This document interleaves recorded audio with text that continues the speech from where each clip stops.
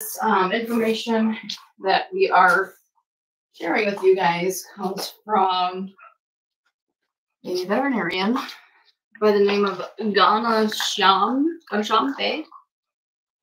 my best guess of a dry copy. So we just kind of want to run down the list. There are some obvious things, and then there's some less obvious things that we just wanted to bring up. The first one on the list is avocados. That one, what it says here is that it contains a toxin called persin, P-E-R-S-I-N, not S-O-N, persin. And it causes vomiting and diarrhea. Can be deadly. So, while it says here it's a healthy fat for humans, it is too high in fat for dogs, which puts them at risk of pancreatitis. So, I imagine the pancreatitis is more a situation if you have somebody who is like really big on the like uncooked foods diet and they're doing it consistently. That's probably where you're getting the risk of pancreatitis. If they just get into an avocado that you have that's probably not pancreatitis worthy, that's probably going to cause like diarrhea and vomiting, the body trying to expel it.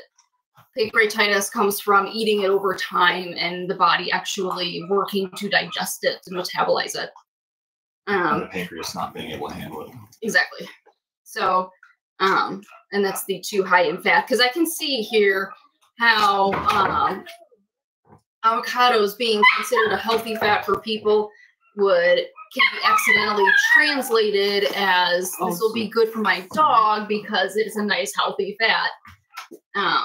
Because not everything translates directly from people to dogs, dogs to people. Yeah, the whole carnivore diet that is a fad right now for people. Just because your dog is a carnivore does not mean that they should be eating the same things that you should be on that diet. So, and their systems are so like backwards from ours that so like medications, for example, most, not all, but most, and I don't want to make any specifications because I don't want people to be self-dosing, but most medications, the dogs, their livers, their organs are so poor at metabolizing them that veterinarians have to give them at doses that are human strength. And so, like, I don't know if you've ever heard, like, during this whole war on drugs scenario, I don't know if you've heard about when they've seen people doctor shopping, they had to start tracking veterinarian offices because they were catching people who were trying to get pain prescriptions for their dog so that they could take them because they were dosed at the same strength. And so, but that's how different the dogs or how wonky their bodies are, is that some things are like proportionate to people, where, Paris here is 16 pounds or maybe 20 pounds. No, that's just fine. Anyway. You would think it would be dosed down to their level, where I'm, 135 pounds and she's 100 not 100. She's just 18 pounds. So that's not like a ratio, but there are other things that are. Like, so I'm 180 pounds. So if we take one of our dogs that's 18 pounds, you would think that medication would be dosed at 1/10 the strength of me, but in fact, it's not, because their bodies metabolize food. They're so poor at metabolizing it. They need a whole lot. But it's not that with everything. It's just like certain things. It's not everything.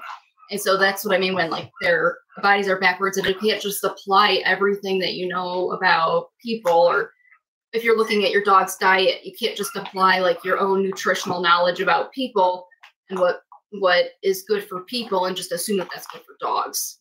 You want to go to the next one? Yeah. Sorry, that was kind of like just a general overview. Yeah. Cherries. Yeah, this is one. The big thing about cherries is it's not the actual cherry part. It's not the meat. Yeah, it's not the meat of the cherry. It's the stems, leaves, and pits because they contain cyanide. And I think we're all familiar with cyanide. I don't think we can say that. There's a lot of words we can't say. No, I think we're talking about cyanide. And so what the vet has to say about this is, he says the only part of a cherry that does not contain cyanide is the fleshy part around the pit.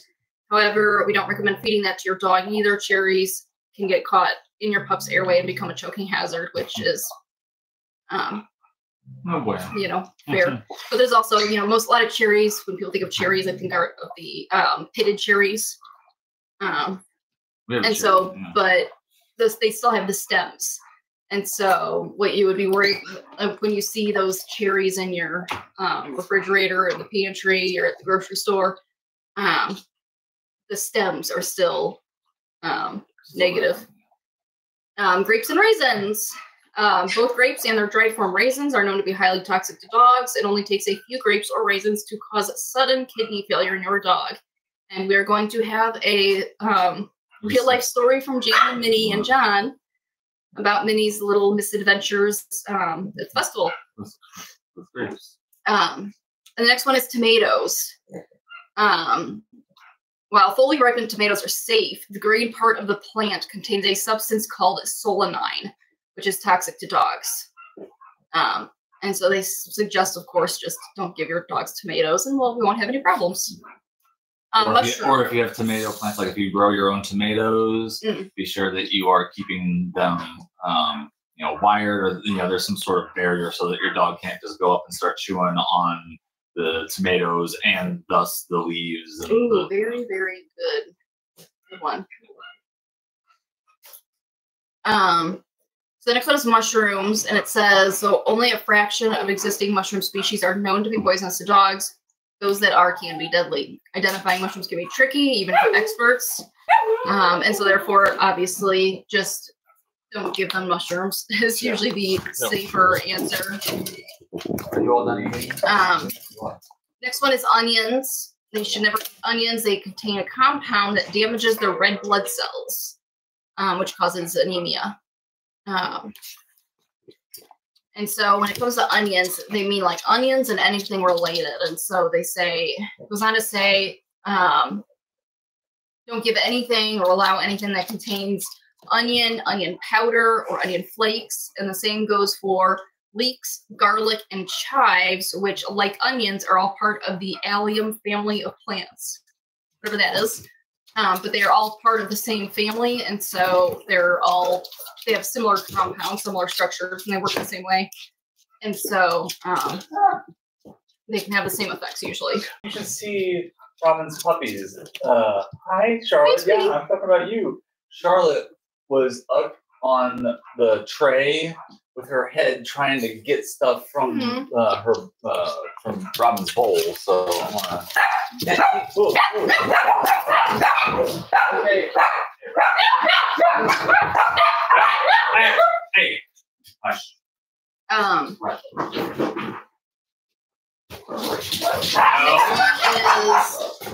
Oh, yes, doggy's in here, Dad.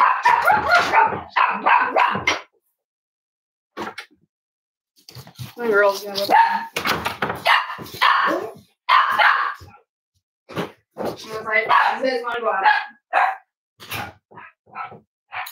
So the next one is garlic, and it, you know, we just mentioned garlic, and so all it really says is that of that family with the onions, garlic is the most toxic of them. Otherwise, it causes severe damage to red blood cells, can cause them to rupture. Next one is wild berries. That's another vague one that just says, you know, to not allow it because there can be some poisonous ones, and it's hard to tell the difference. And so just don't let your dog eat wild berries unless it's a plant you're growing. Like we've got a raspberry bush right around the corner, like around our house, and we let our dogs eat raspberries off of there. As long as it doesn't, as long as raspberries don't come up on this list, then they won't be for long. Next one is rhubarb. This one's kind of interesting. Commonly called the pie plant, rhubarb is frequently grown to use it in desserts. However, it contains soluble oxalate crystals, making it toxic to pets. If ingested in large enough quantities, rhubarb can cause kidney failure. Whenever you see crystals like that causing kidney failure, it's usually really painful.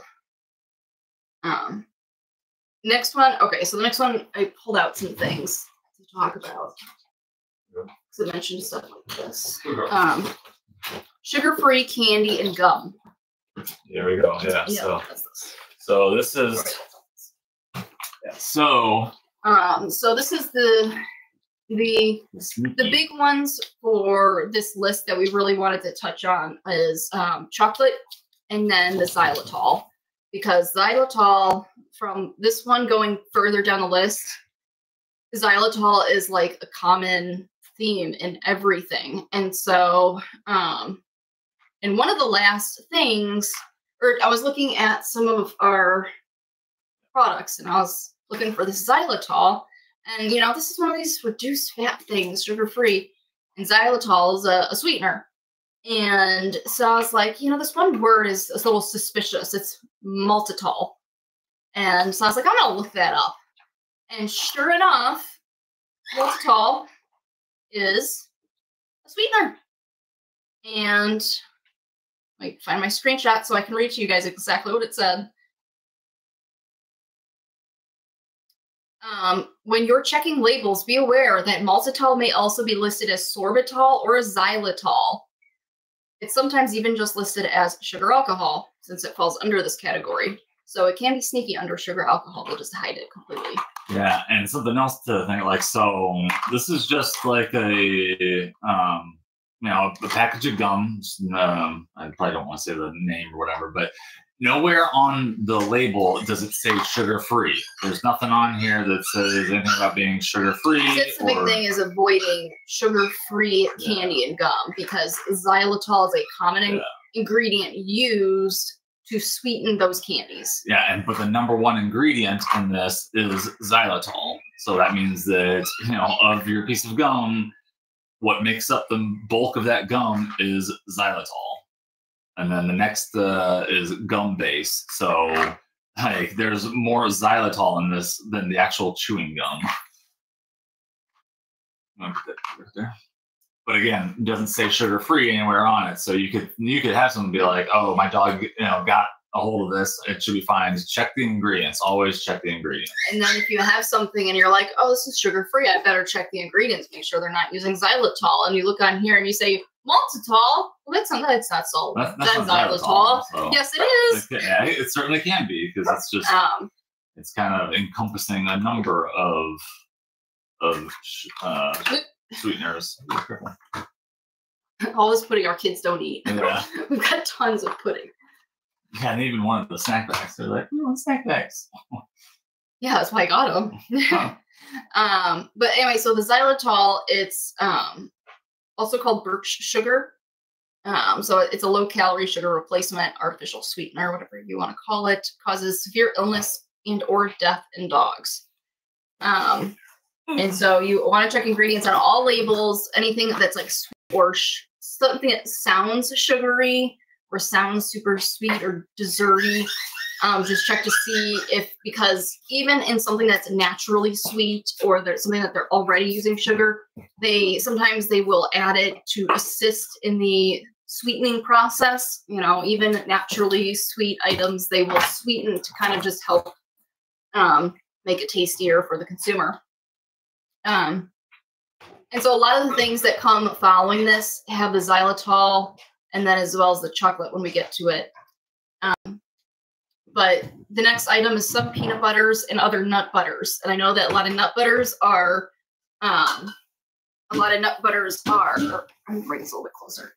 Far away. Nut butters are becoming a really trendy thing right now. Like, is it sunflower butter? Yeah, sunflower butter. Sunflower butter and There's another one, but either way. Yeah. Some peanut butters do have this xylitol in it, but small amounts of xylitol can cause low blood sugar, seizures, liver failure, and the worst thing, I don't think I can wait to say this word too much. You can say it a little bit, but I think it's like they said they will strike you if you reach like a certain amount, but can cause TH. The big bad ending that we will all see. Oh, yeah. Or I guess it doesn't always have to be bad, but the big ending. The guy in the black cloak and the sigh. Oh, the black cloak. I was picturing a white one. Where are you planning to go? No, I was saying, like, whenever they talk about the skeleton being DH, like the character. The next one is flavored waters. So like Mio, if you have Mio, or we also have a store generic here. I did not see xylitol on these, but that was also before I discovered the maltitol fraud. I'm not seeing any of these xylitol ingredients in either of these. But caffeine is in this one, and caffeine is on this list. Caffeine is a no-no, but I think a lot of people know that. But for those who don't, because we aren't born with this knowledge, ice cream. Ice cream is another sneaky one because places like maybe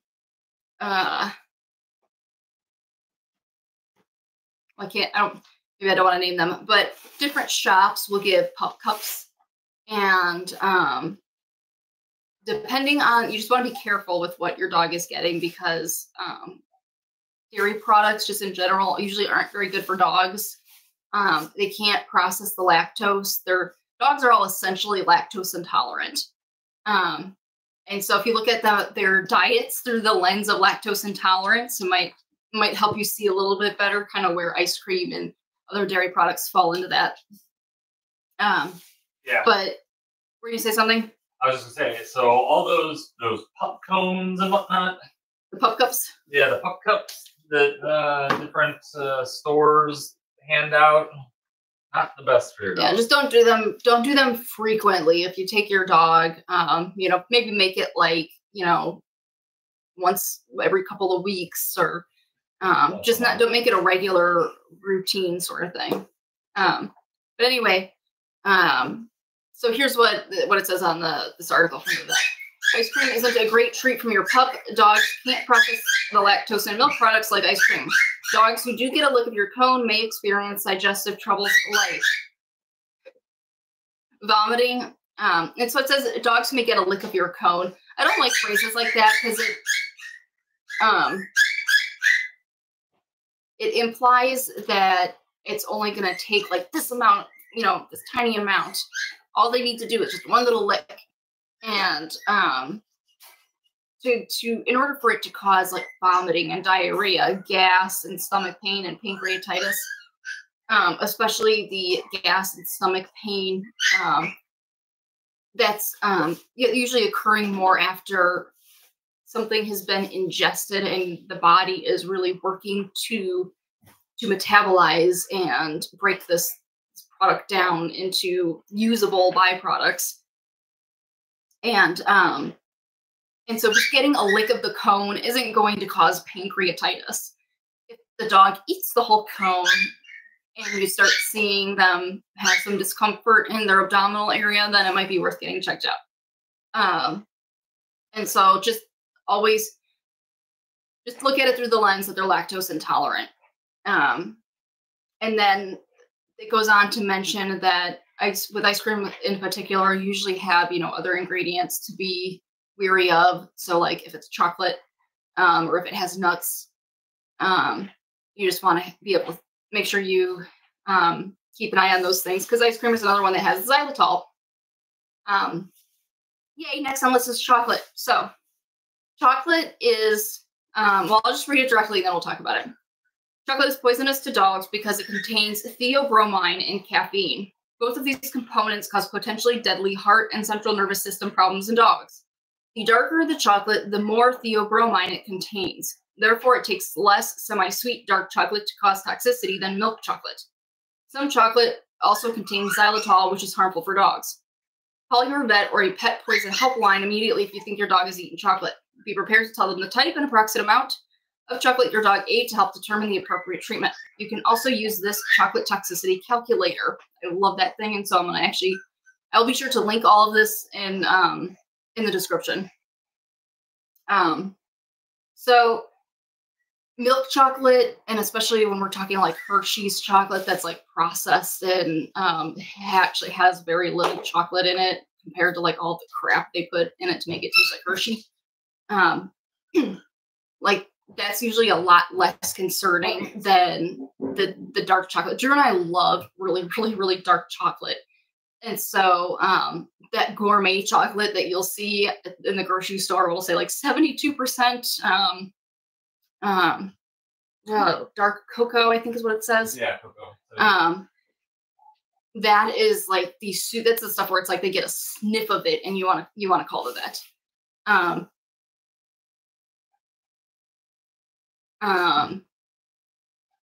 Always be concerned. I don't want to send out the message that milk chocolate is not serious and is not something to be concerned about, because if your dog eats enough of it, it will most definitely be concerning and be serious. And so, especially with Halloween just passing, if, keep your Halloween candy up, make sure your kids keep it up, because something like Halloween candy, if your dog gets into it, it's not going to matter what's dark chocolate and what's milk chocolate, because it's so much chocolate that it's not going to matter. When I'm talking about this seriousness of milk chocolate versus dark chocolate, it's more, I'm talking about like if they get a piece, if they get like Drew and I, when we get these packages of dark chocolate, it'll usually be like in either single serving sizes or double serving sizes. And it's like one of those, if one of our dogs got it, that would be extremely toxic. We would have to go to the vet immediately. If it was the same size of a bar in milk chocolate, would probably be more something that is just going to cause them to vomit, or diarrhea. Or diarrhea, yeah. But we have had the misfortune of having, I don't think it was with Drew. It was like when I was with my family, not ex-husband, not a previous life. We had a dog eat Halloween candy, and she did fine other than like vomiting and diarrhea. She was just ill. So that was like milk chocolate. It was I think it was like a moderate amount. Being like yesteryear's fun size Hershey milk chocolates. So like what we got for Halloween candy 25 years ago. And so basically, chocolate, I think that when people talk about what's poisonous to dogs, a lot of people have chocolate come to mind. And it's important to remember that there is a whole lot more than just chocolate that is toxic to dogs. And even when we're talking about chocolate, it's more the dark chocolate that we want to be super really like vigilant about. What do I want to say about that?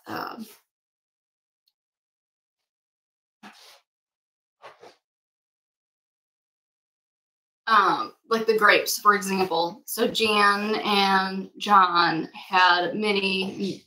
She got sick, and she just went immediately into kidney failure. And it occurred at a festival, and they were doing all of the right things. They were doing, they had all their kitchen looked like, it was puppy proofed. They didn't have foods that they shouldn't have. They had all the right things. They did it all right. They do it all right. And it doesn't take much to be somewhere or have your dog get into something of somebody else's who either doesn't know or isn't, well versed and is prepared to, have puppy proofed their lunch that day. A lot of people have things like grapes in their lunches every day. So I don't fault anybody for having grapes in their lunches. Or raisins. Or raisins. That's another one. Kelsey mentioned that in the comments that, raisins are grapes, duh. But I never even, and it's a good point. It never even occurred to me. I don't know why it didn't, because raisins I knew about, but it didn't translate in my head that raisins, grapes are going to have the same effect. But anyway, but with the chocolate, it's that theobromine ingredient. That is what makes chocolate toxic, and then that plus the caffeine. And they do have a pet poison hotline, and so I will actually put that in the description. I'll put that in all of our descriptions in like the default settings, the pet poison helpline, so that if anybody should ever need to call a pet poison hotline, or if anybody ever comes onto the chat and says, my dog just ate this, do I need to be concerned? You guys can all refer them to the number that's in our description. But I'm also going to link this whole article, but I'm also going to link the chocolate toxicity calculator because it's kind of cool. The next one is pudding snacks. And it says to keep them away from your dog. It can contain xylitol or chocolate, which are toxic to dogs. And that's this one that I looked up. I looked at the back because I looked at this. So they said just pudding snacks in general, and didn't specify the sugar-free xylitol ones. And so we had a regular, and so I went and looked at these, and it didn't have the xylitol. Let me see if it has this maltitol. No, it doesn't have it. And so I thought, okay, for sure, I'm gonna go down to the basement, and we have this other stuff downstairs that is the sugar-free that the kids don't like and don't eat. And so I thought for sure it would have the xylitol, but coming to find out, no, it doesn't. But it does have this suspicious ingredient, maltitol. And so as I was getting ready to start the live stream, I kept coming back and forth, and Drew was like, did you start the live? Did you start the live? And I was like, I gotta look this up now. But maltitol, let me read to you guys what it says about maltitol. Besides adding sweetness in place of sugar, maltitol and other sugar alcohols help keep food moist and help prevent browning. And so that's important to note because it's not just going to be in sugar-free products. It's going to be used for other reasons. And so don't think that just because it's not a sugar-free product that it is free from this ingredient being used. And so always check your labels. But anyway, when you're checking labels, be aware that maltitol may also be listed as sorbitol or xylitol. And so what that means is this substance is listed on labels as one of those three names: the maltitol, the sorbitol, and the xylitol. And so you have the same concerns for all three of those names because they're the very same thing. And it goes on to say it's sometimes even listed just as sugar alcohol, which is scary since it falls under this category. It's also scary because you shouldn't be able to just be like, oh, this falls under this category, so we're just going to lump it in and just kind of gloss over it. Were you doing some... Yeah, I'm done. Oh, no, I was saying, are you doing some research on the whole sugar alcohol thing? Yeah, because it's ridiculous. Yeah, like, oh, sometimes it's just listed under sugar alcohol. So we just won't specify that it happens to be this toxic ingredient to dogs. So, yeah, it'll kill your dog. Yeah, like, oh, never mind. We'll just list it as a sugar alcohol. Never mind that it'll kill your dog if your dog gets it. So, yeah, and probably a good rule of thumb would be just to avoid anything with artificial sweeteners and make sure your dog isn't getting them. The next one on caffeine says, and so I'm kind of curious, what is it about caffeine that's toxic? And it doesn't really say what is toxic. It just says that it is.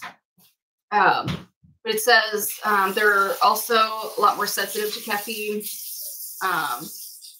And that just a small amount can be toxic, but it doesn't really say why or what.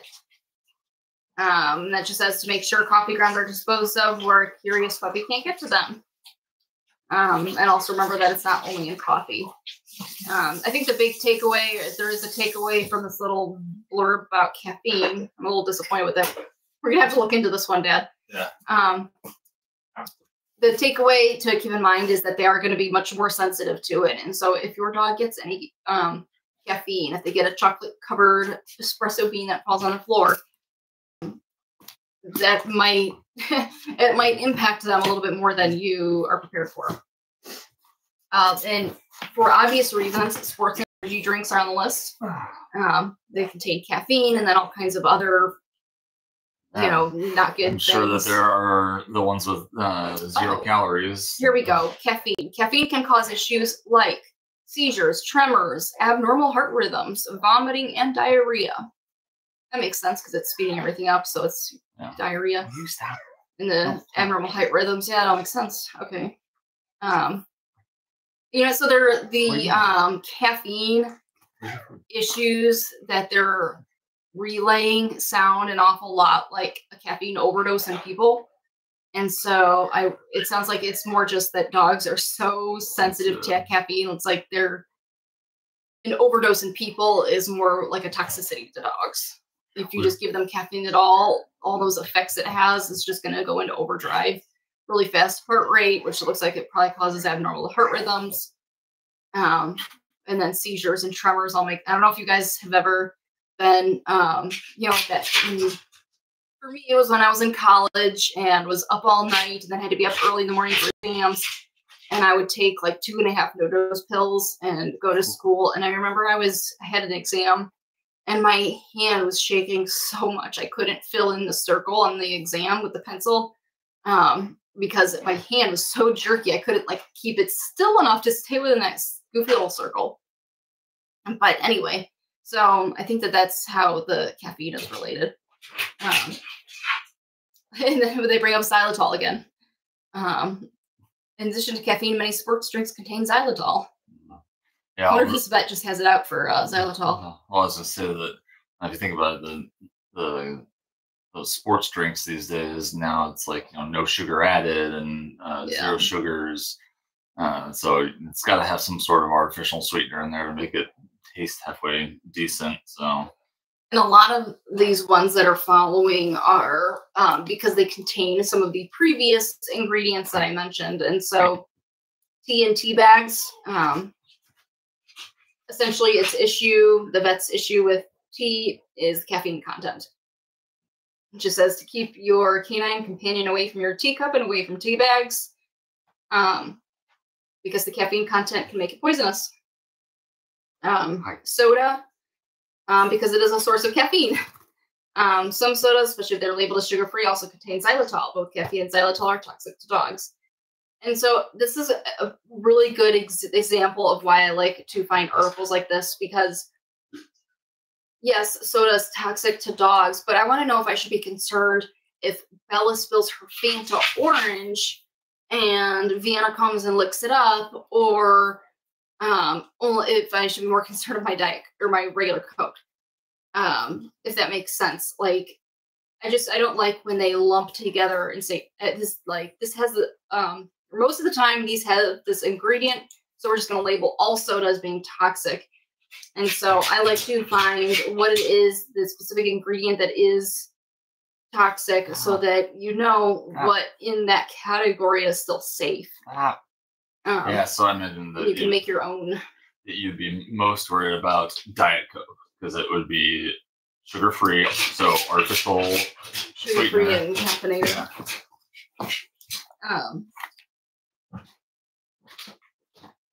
Next one is baked goods, but again, it says that the concerns with baked goods are chocolate, xylitol, and caffeine. So you don't need to cross off and throw away all of your baked goods that are on your counter. Just keep in mind of the chocolate, the xylitol, and the caffeine content. The next item is alcohol. And I think for obvious reasons, I don't think we really need to explain that one. But what it says is this: dogs should not consume beverages or foods that contain alcohol. Some dogs are attracted to alcoholic drinks, so be sure you do not leave alcoholic beverages unattended. Alcohol depresses the central nervous system and causes the following symptoms in dogs. And I imagine it's like a similar alcohol poisoning, is what it looks like. But vomiting, diarrhea, depression, drooling, decreased coordination, difficulty breathing. You got a drunk dog. Yeah, you got a drunk dog. Weakness, collapse, tremors, coma, and DEATH. So yeah, if you find your dog throwing back too many, be a little concerned. Next one is macadamia nuts. If you are a fan of macadamia nuts, keep them stored well out of reach of curious paws. All it takes are a few to poison a medium-sized dogs. And then if dogs with macadamia nut poisoning will show weakness, depression, vomiting, tremors, and hyperthermia. Hyperthermia is when your body is too hot. And I find it interesting that they didn't say fever. And so I'm curious what that's about. Like, a lot of times they'll just say a fever. And so I'm curious if it's like just an elevated body temperature that maybe isn't a fever. It's weird, just though. Elevated. Yeah, that seems strange though. Yeah, because I can't call it a fever. The next one is raw and undercooked meat. And there's another really big, trend right now is feeding your dogs raw and undercooked meals. But again, no matter how, I'm not sure what the current like arguments for and against are. I'm just for safety, safety and well-being of your pets. And so when we see big trends and waves of trendy things pass through that impact dogs' health, like I thought the grain-free thing was innocent enough. Nope, do not give your Cavalier grain-free. And so I'm super weary of other like extreme diets for dogs. But anyway, what it says about raw and undercooked meat. It says recently some dog owners have embraced raw feeding. This trend advocates feeding your pup a raw diet to simulate what their ancestors ate in the wild. However, just because wild dogs eat raw meat doesn't mean your pet dog should. Raw or undercooked meat and eggs carry bacteria such as Salmonella, E. coli, and Listeria that can make humans and dogs sick. Now, Listeria, no, it's not Listeria they have a vaccine for. Okay. Never mind, ignore what I just said. I'm thinking of lepto. And I know they're giving the Salmonella and E. coli, like the obvious ones that we all are familiar with, but there's actually a lot more bacteria that can make dogs sick. It doesn't have to be E. coli or Salmonella. There's all kinds of bacteria that cause GI upset that is really the diarrhea doggy. Yeah, the thing about diarrhea and vomiting in dogs is that unlike people, they don't have a whole lot of volume and they get dehydrated quick. And so, you know, people can vomit a few times. People can vomit for Daisy. Why are you being so mean? Stop. People can vomit for a couple of days for their bodies trying to expel like foreign material, foreign germs, substances that isn't good for the system, and still survive and thrive and do well. Dogs can't do that like people can. They can't just keep vomiting their fluids and without intake of fluids and they will decline very quickly. And so when you see or you read about these different things that can cause vomiting and diarrhea, if your dog is vomiting like over and over and you don't know what for, like sometimes, our moms, they will vomit when their puppy's nurse, and we know what that's from. And so we know what that's from, and so we can also keep an eye on it and manage it. But if your dog is vomiting and you don't know the cause and they're not stopping, then this is why your vet will ask what your dog has been into, or maybe where they've been. Like Jan and John had recently been to that festival, and so they were able to pinpoint the grape. But they're really a good example. This is probably a good lead into sharing their story because they were doing everything right. And they didn't wait. When Minnie started getting sick, they gave her, a little bit of time to spring back. But when she didn't, like, it was the next morning, they called their vet. They did not wait. Yeah, and it was really important because she was in kidney failure. So it was really important that they were on top of it. And, like I said, people are made, like vomiting is made as a way for the body to cope with these stupid things we ingest, like alcohol. But dogs are a lot smarter about what they put in their bodies usually. They're better about detecting things with their scent and not always, though. Yeah, not always. Sometimes they eat silly things, huh? Sometimes you do. Huh. But I think that's mostly the end of... The next one is bones. You may have heard that giving your dog cooked bones is unsafe. However, many vets believe that all bones pose a health risk. We are now an anti-bone family, in case you don't know. No, it's not true. I thought we were. Oh, wait, no. We're anti...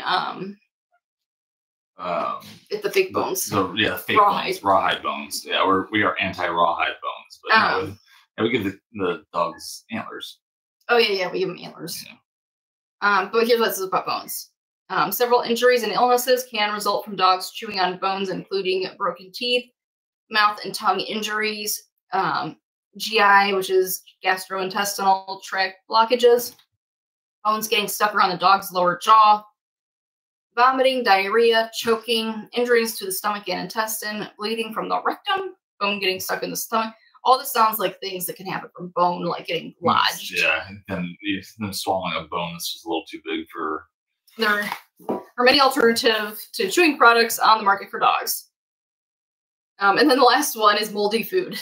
It says you may not intentionally give your dog moldy food.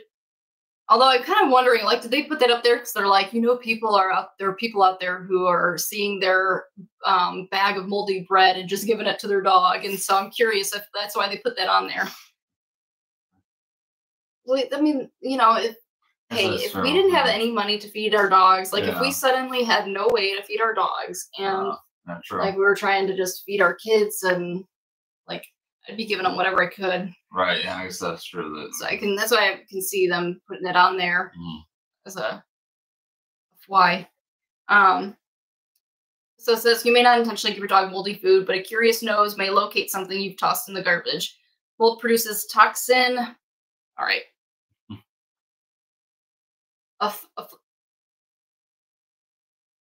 Aflatoxin, which can cause liver failure. If dogs eat food from the garbage or compost pile, other mild toxin can cause tremors, seizures, vomiting, irregular heartbeat, lack of coordination, and or DATH. Keep all garbage cans securely covered where your dog cannot access them. Is it ever okay for my dog to eat human food? Your dog should get most of their calories from their regular diet. If you want to share pet-safe snacks with your pup, some toxin-free options include carrots, celery, cooked pumpkin, cauliflower, popcorn, apples, bananas, cucumbers, strawberries, xylitol-free peanut butter, and cheese. Cheese? I thought cheese is a dairy, and now they give us all this dairy talk. I guess I was the one giving the dairy talk. Well, no, cheese, the lactose has been processed out of it because bacteria have eaten the lactose. Here's a good point. Snacks should make up no more than 10% of your dog's calories. There's a lot of, I shouldn't say a lot of, there are families or dog families that do a lot of dog treats. It's almost like the dog's diet. It's like half their meals, and then the other half, it's like just constant training throughout the day.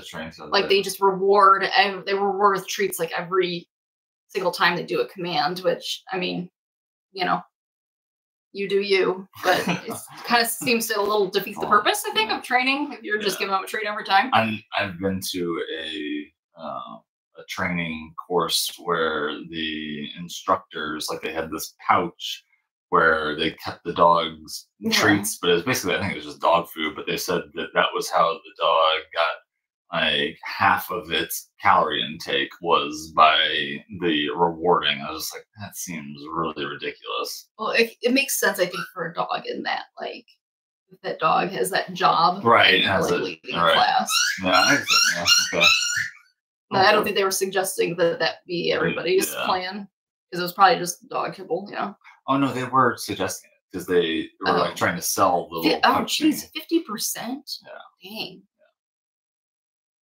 So if the dog gets 2 cups of food. Oh, people food also tends to be higher in fat and sugar than dog food. A dog's digestive system has difficulty processing fatty foods, so only offer your puppy small taste of any table scraps. Too much fat and sugar could lead to stomach upset, obesity, and pancreatitis. Signs of food poisoning in your dog. Ooh, yeah, that's the good part. Vomiting, diarrhea, loss of appetite. Real quickly, I just want to mention, I've seen people like copy paste this, and so I just want to mention it. When an article is talking about health and they're talking about a symptom and they list anorexia as a symptom, anorexia, when it's listed as a symptom, they don't mean that the person is coming in, thinks they're fat, or the dog thinks they're fat and is not eating as like a psychological result. They just mean like loss of appetite. Like, anorexia means no appetite. Like the dog is not eating. Yeah, the dog does not want to eat. Yeah, the dog will not eat. But that's in a lot of veterinary materials, and I think it gets misunderstood. Yeah, anorexia is not. Or like if they say your dog is anorexic, it's not that the dog is starving itself because it's trying to lose weight. It's because the dog is just not eating. We had a family member tell us that said the dog is anorexic. Bloody poop, of course, always get bloody poop checked out. Seizures, always get seizures checked out. Tremors, hyperactivity, and when they say hyperactivity, they mean apart from your dog's baseline. So if your dog is just having the energetic day, you know what your dog's energetic days look like. But is your dog like going over the top? That's what they mean.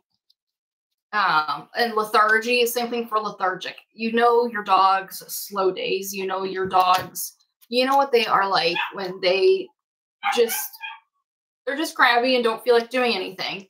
And then there are times when your dog will not get up and it is completely out of character to you, like to the point where you are wondering if your dog is okay. That's lethargy. And there's a big difference between the two. And we're not between the two, but like between the layman's use of the word lethargy and what we mean when in our casual day-to-day conversation talking about being lethargic versus when a medical journal will keep their eyes open and maintain wakefulness. Macchiato. Easily. Yeah, are you almost done? Sorry. Unsteadiness when standing or walking, lack of coordination, bruising or bleeding, and blood in the urine. And you should, if you see like one of those things, you don't need to panic that your dog has food poisoning. It will be a cluster. And so if you see a cluster of these things and your dog ate something that you're concerned about, so, if your dog has anything to be concerned about, always call your vet and ask him for his guidance. You picked him for a reason. He knows your dog. He knows what the current research says. He knows what things look like. He's seen it before. He's seen the presentation of different poison cases. And so he will direct you always on what to do and if he wants you to take your dog in. If you know or suspect that your dog has consumed something, you can always call the pet poison hotline. I'm going to find one and put it in the description. Puppies! Is that going, if it's, working? Piper. Piper has been such a bully the last. It is Piper. What's going on over here? There she is. Piper? You mean Hey there, Silver Stitches. It's nice to see you.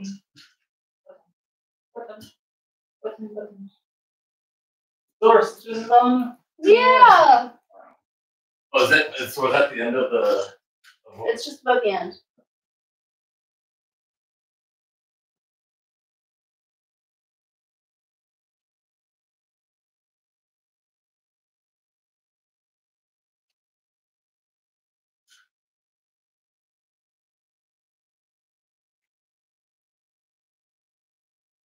Oh, you're take your vet or take your dog into the vet if you're concerned. Yep, that's basically. It says right here at the bottom. It says it's the bottom line. Dogs explore the world with their mouths and easily pick up food items left within their reach. Several common food items can be poisonous to dogs. Know what human food is deadly to your dog and keep them out of the paw's reach. Be aware of common signs of food poisoning in dogs, and if you suspect your dog has eaten something toxic, call your vet immediately. And the references include the American College of Veterinary Pharmacists and ahead of time, 30 bread recipes with yeast. But outside of that, they do have 33 more references, including the American Kennel Club. The AKC.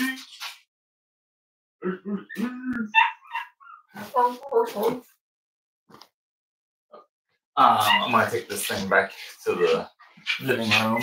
Excuse me, doggies. Excuse me, girls. Excuse me. That's pretty nice to know. Yeah, having this sit on. Yeah. Yeah. I think if we had all the dogs in here, it probably would have been a little bit crazy. It would have been nice though if the dogs had more to lay. Oh, yeah. You know what? This was a good trial run then. Because I did enjoy it.